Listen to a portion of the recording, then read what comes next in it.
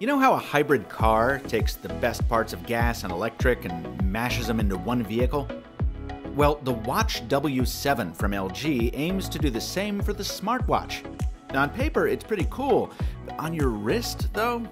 Well, you might want to wait for the next one.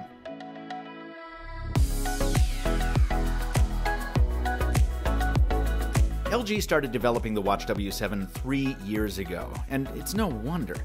I mean, think about how much had to go into this casing. The W7 has all the fundamentals of a traditional smartwatch: battery, processor, LCD screen, and stuck in the middle of it all, a big quartz mechanism that drives those analog hands. That takes some impressive engineering, and while LG isn't the first company to think of this design, this is the first such watch running Google's Wear OS. Where the W7 shines is in the ways the watch hands interact with the software. Click into Master Tools and set a countdown timer, or open up the compass, and, well, just look at it. The analog hands and the digital watch face beneath sync up perfectly. Use one of the preloaded watch faces, and it'll carve out little pie slices based on the hand position. Now, this isn't entirely a gimmick. Credit to Russell Hawley at Android Central for pointing out that every function that uses the analog hands is automatically easier to read than just a screen in direct sunlight. And when the smartwatch battery runs out, the W7 will automatically fall back on just watch mode, keep on giving you the time. And if you manually toggle just watch mode, you'll have about 100 days before you need to charge your watch again. Now, LG is clearly leaning heavily on that 100-day figure to wow you. But think back to other watches announced earlier in the year. Many of them, and even some from last year, have similar timekeeping only modes when their batteries get low. What's more, they're able to do that without big analog hands that get in the way. And get in the way, these do. LG has worked with Google to help a little bit. You can hold the top button to force the hands to 9 and 3, and at the same time the display will kind of bump up a few pixels to help you read your inbound messages.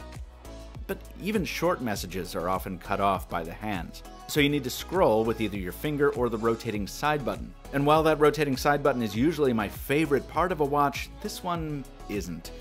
It's small and slippery, and it makes a strange mechanical noise when you spin it.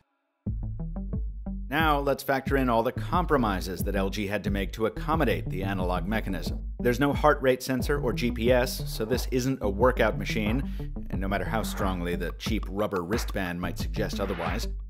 There's no NFC, so say goodbye to Google Pay, and the silicon driving the whole experience is the older Snapdragon 2100, not the newer 3100.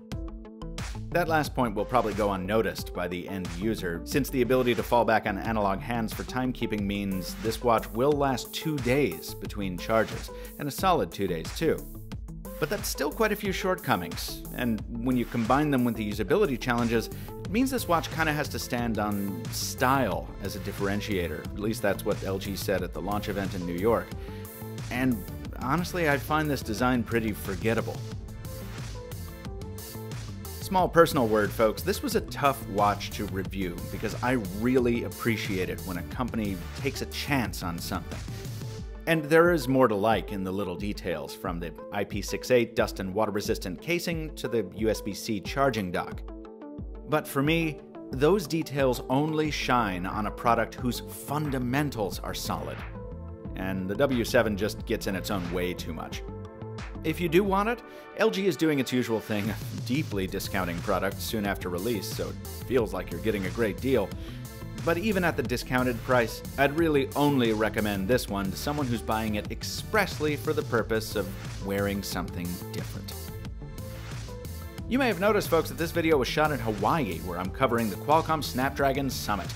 Be sure you're following me on Instagram for all the news from this event, and remember to subscribe to The Mr. Mobile on YouTube so you don't miss another smartwatch review running that newer 3100 platform coming very soon. Until next time, thanks for watching, and stay mobile, my friends.